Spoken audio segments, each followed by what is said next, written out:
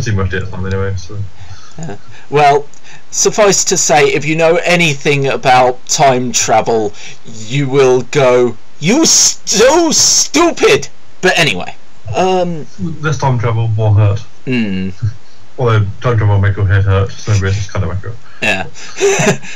I mean, I can just imagine it's sort of like the day after we've watched the movies, we'll just go, "Does anyone remember what happened?" Be like, the cesarean vampire pregnancy. Yeah, that's about all I remember. That's all I really know, because it's such an absurd thing to do. Yeah, it's one of... I mean, the thing is, apparently they didn't do it like it's framed in the book. Oh god. I'm not sure whether that's better or worse. Well, the thing is... better before it gets worse? That's the question. Well, it's one of those cases where they didn't fully show it. Because, of course, it's such a fucked up scene. You couldn't really show it to tween audiences, could you? The tween audiences that probably imagined it when they're reading the book. On the other hand, I do question whether anyone can imagine anything if they have the intelligence to read Twilight. But, Anyway, I mean, well... Oh shit, I've just realised what this could possibly be influenced by. There's a book called The Colour Purple. Ah yes, I'm aware of this. How aware of it are you? Mostly by the film. I know the film is not really much similar to the book. What I've heard. I'll put it as simply as this. The film just really does not do the book any sort of justice.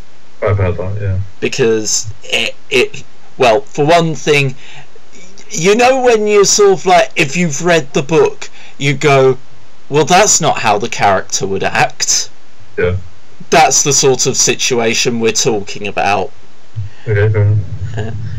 And also, right. It doesn't really convey the horrors. Yeah, I've also heard that. I mean, the film is pretty horrifying, but from what I've heard, the book is far worse. Page 1 describes the rape of the main character by her father. Oh, that's a strong impact to go in on. Yeah. It's going to set the scene of sheer terror. Yeah. It's sort of like, you know, room full of 17 and 18-year-olds. First page!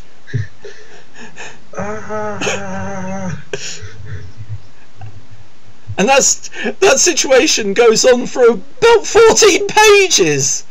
Oh, not just her father, but also the guy she ends up getting sold off to. No, it's just... Ah! And the thing is, it goes through the... Things get better, and then they get really bad. And you're just sort of like, can we please read something else? A nice happy book, like Of Mice and Men. Wait. I was about to say Of Mice and Men! Well, it's not a thing that you read a lot in schools, so... I never read it in school, funnily enough. Yeah, I read it in English, so... Yeah. Or... I know a lot of people did. There was another couple of things in I heard instead, though, so... Doing certain people got certain stuff. So, like... Can I read something else, like Mice and Men, or 1984, or One Flew Over the Cuckoo's Nest? They're all totally happy books. Or Lord of the Flies. Clockwork Orange, maybe. Battle Royale. Oh, that's reminding me of yesterday, people complaining because the show brought it down. That started out as a... That film was totally happy as well. I mean, it's like animated and cute and adorable, right? Nothing bad can come of this. But anyway, we are mentioning a lot of things where situations improve and then they get worse. Things improve and get worse. It's like the Spider-Man trilogy. Oh. Wait, there was a good film in that series? Second one was better than the first. And the third one was awful. Every single possible facet. So yeah. Yeah, but to be fair, you had a bit of a low bar for the second one. It's true, but it's still a case that it got a little bit better, and then it just got drastically worse for the third one. Of course, the key problem is trying to throw as many villains as possible into things. That's what made the third one so bad. Yeah. I mean, the third one, they had 3 villains. So, for what purpose? and none of them got proper focus. No, they pulled it up incredibly.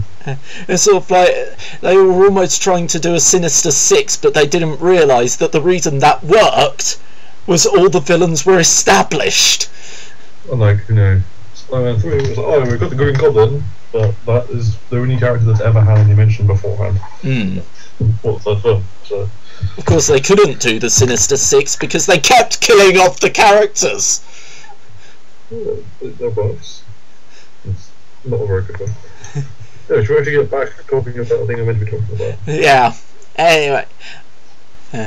Anyway. They didn't actually announce it like 15 years beforehand, so we're doing it, guys, we're doing it. Just wait a little bit longer. Yeah.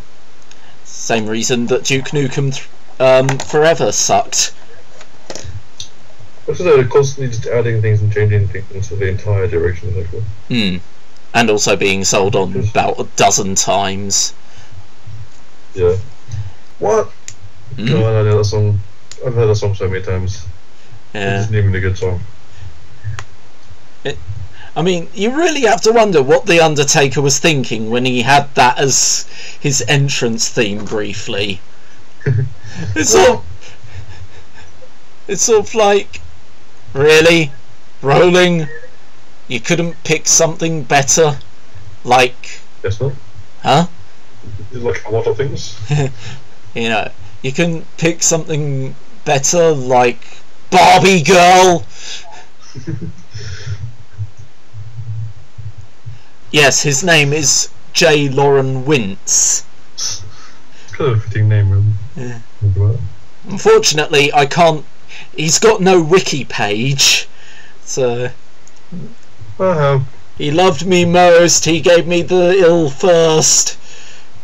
Like hours. Probably more like days. Possibly, yeah. Well, if you think, because of being at a gig a few days before... Yeah, that probably doesn't help.